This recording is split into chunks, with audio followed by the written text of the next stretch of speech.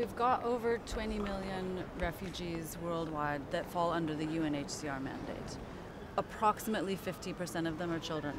And while Ukraine occupies a lot of the spotlight at this moment, we have what's called protracted conflicts. So in Afghanistan, in Myanmar, Bangladesh, in South Sudan, where people have been protractedly displaced for upwards of 10, 15 years. So there's nothing linear about the refugee crisis. There has to be incredible challenges economically to support what these refugee communities need of all ages.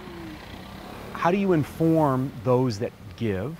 How do you help host countries understand the economics so that the money can be spent effectively with sustainability in mind? What we've seen in emergency and humanitarian response over the past several decades is that we have been forced to shift from thinking about emergencies as a temporary status to a situation where the presumption is that people are going to stay in situations of displacement and they're going to move through a continuum of a humanitarian response into a development response. And what that means is that they have to become part of a long-term, as you said, sustainable solution in the countries that are hosting them.